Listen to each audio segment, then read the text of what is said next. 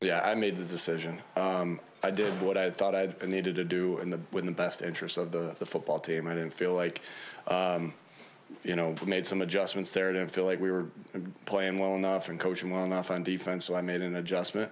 And it was my decision, and that's what I did. It was a tough decision to be able to do this, but again, like I said, I did what I felt like was best for our football team. We're always making adjustments. And that's what I did. Who makes the final saves on defense? Coach Patricia. I've been talking about execution all year. Been on the same page. Everyone been on the same page, and we didn't execute. I don't think we're committed enough. Just got to turn it around. It's a challenge that we have to embrace and just continue to see it through. What do you mean by that, about being committed enough? Commitment. I don't know that. I had a dictionary on me now. Excuse me. I don't know how else to say that. I guess, how are you seeing that present itself? Just, it's a matter of being on the same page. It takes everyone being all in all aspects, and, it starts with me. Woo-wee! Oh, I'm so glad to see Rita. I'm so glad to see Lawrence. I'm glad I do not see Michael Smith here because, oh, man, I got no defense. I got no defense. It was just a couple weeks ago, y'all. I had Philadelphia 10-1. They're 10-1. San Francisco lost 3 games. San Francisco's coming to Philly. Oh, come on to Philly. I'm ready for San Francisco. Come on to Philly. Bring that over here. We're going to show you what's up. They lose that game. Then they lose to Dallas. Then they lose to the Seattle Seahawks last night. They're panicking. Lawrence, I just feel like they're panicking. Nick Sirianni changing defensive coordinator. It's just Jalen Hurts talking about a lack of commitment. We're not committed enough. Yeah. What's up in Philly, Lawrence? Lawrence and Rita, tell me what's going on there. It's crazy, man, because like the losses to San Francisco and to Dallas, and then they played a lot of games in a very few days, and with playing those good teams, you kind of like, all right, whatever. Those two that's your main competition in the NFC. So it's like, all right, yeah, you on the road versus Seattle, but it's Seattle. They battling. They under 500. They got their backup quarterback in the game. And the game was close, whatever. But find a way to win that game, right? Seattle gets the ball with 152 left, and shout out to Drew Lock, though, boy. He had some ice in his veins in that last drive. But you let these guys, you let them cook you on that last drive, and them switching, the defensive coordinator, the play callers, like I would almost let that just chill. But after this game, now is when I would have had to say something, because now you looking at this Giants team ahead, right? And they gonna fight with you. You play them twice in the next 3 weeks, and you got the Cardinals. Now we can't even look at these 3 games and be like, oh, we just marking that off as some wins. Nah, you can't do that because it's the league. And like you said, Holly, you was like, oh man, I had the Eagles at 10-1, and the Niners coming off 3 losses. That just show you how quickly this NFL thing could change, and it's a week-to-week league. It's about who could string them wins together at the right time. The Niners is doing it. The Eagles is not. And now they dropping losses to teams that are much inferior to them, at least on paper. So what they have to do, and as far as Jalen Hurts goes about, commitment, they just got to find a way to win. Like, stop being so stagnant on offense. The offense is getting stagnant and predictable. We even had Christian McCaffrey call out a play, although he would know what they was gonna do next because he does that. But still, like, defense gotta tighten up. The pass defense is the worst in the NFL. What happened to the pass rush that the Eagles had last year? It literally went from the best. The reason why Brock Purdy and Josh Johnson got hurt in last year's NFC Championship game with a pass rush. They don't have that now. So it's just you got to you have to win this game some way, somehow. And I would say you got to look good doing it. But, as of right now, it don't look good. You don't ever want to back into the playoffs. You want that home game.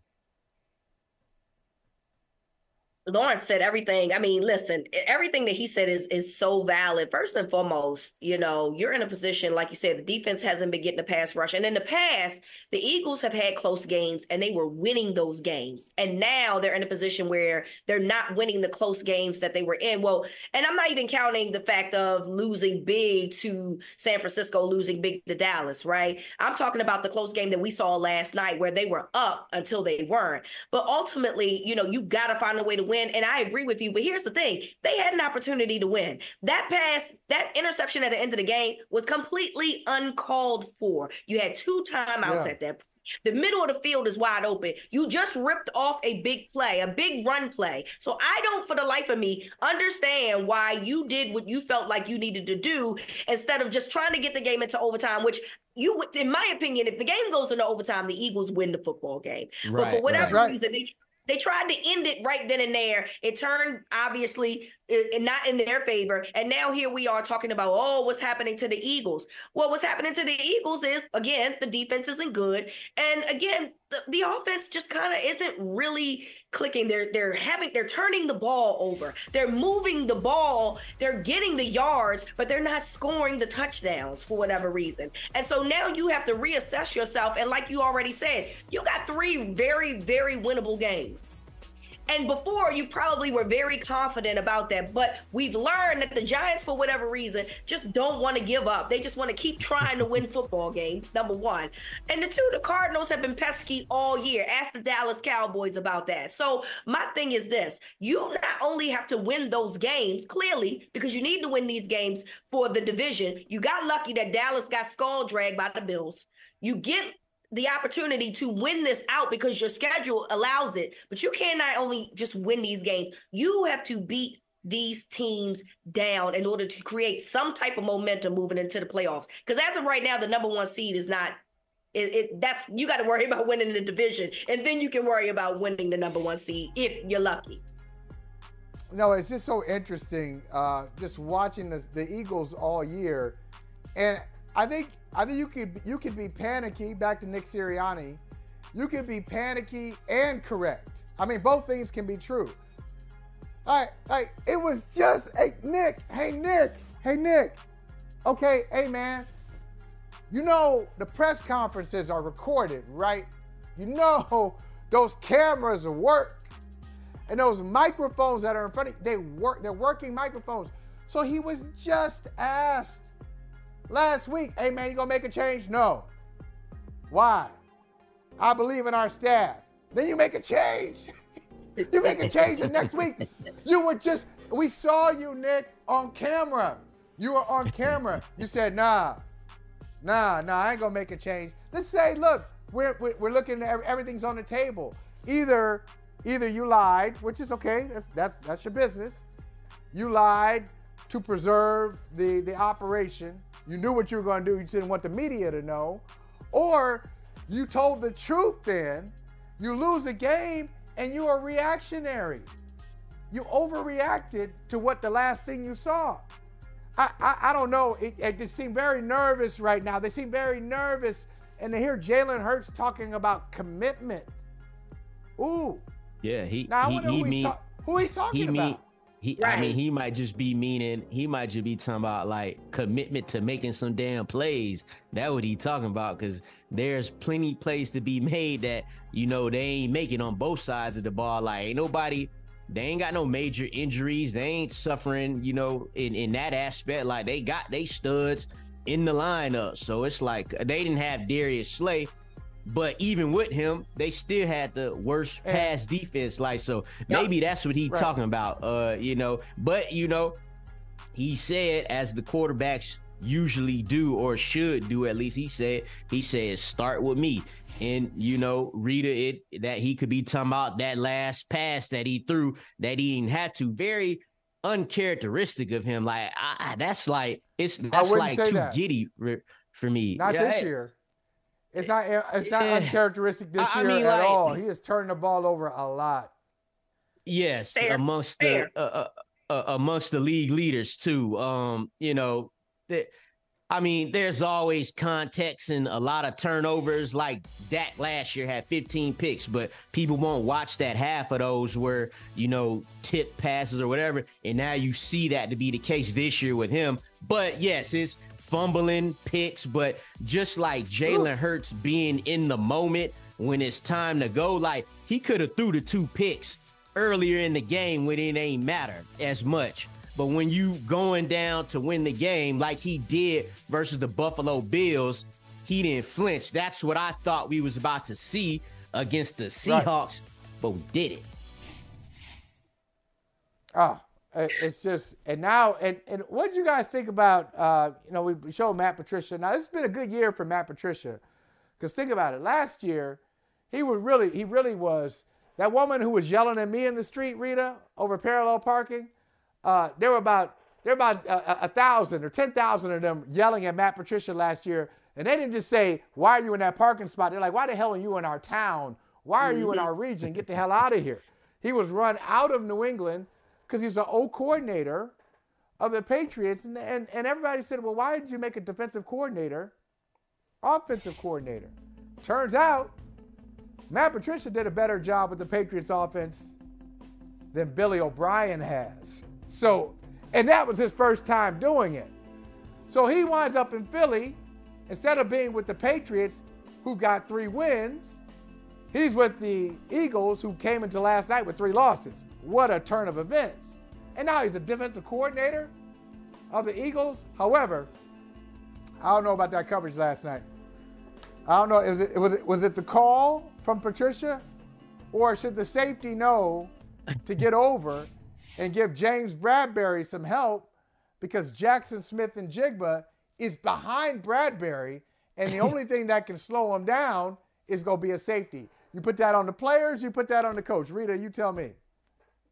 I mean, you hope for the sake of Matt Patricia that that's a communication issue, right? I would like to think that he has been even a head coach in this league, and then that's because he was known for his defense. So I would like to think that he's the person that said to do the right thing, and then the players did something different. But ultimately, until we know what the call was, we're going to have to go with what we saw on the field, which was obviously they didn't have the coverage on Jackson as they should have. So I would hope that Matt Patricia was like, hey, when they came on the sideline, he was like, you know, you wasn't supposed to be there. I mean, like, what were you thinking when this was happening? I would like to think that this was not on him.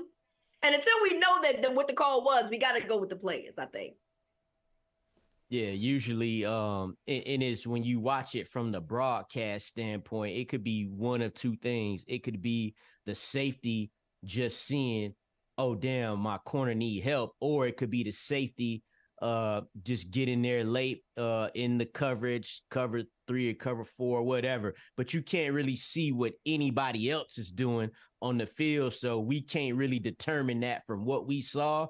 What we saw is that it just looked bad. 2 plays in a row, I think, right? Yeah. DK Metcalf caught the one on the same side, and it was the same setup. Like Brown got over there a tick too late. DK Metcalf was on top of the cornerback. Bradbury, he caught it. They come back and they did the same things. It did this, except Jackson Smith-Njigba, he scored it this time. 2 big plays. It's just crazy, man. It's inexcusable, man. Even though they had, and it's not just on Bradbury in the secondary, like Jalen Hurts said, commitment, everybody. They had plenty of times to win that game. So you don't want to put it on one play when you've let a team hang around. You let them hang around. You shouldn't have let them hang around. I'm going to tell you this before we take a break here. I'm a little nervous. I'm a little nervous in Philadelphia. I've been talking big trash about Philly.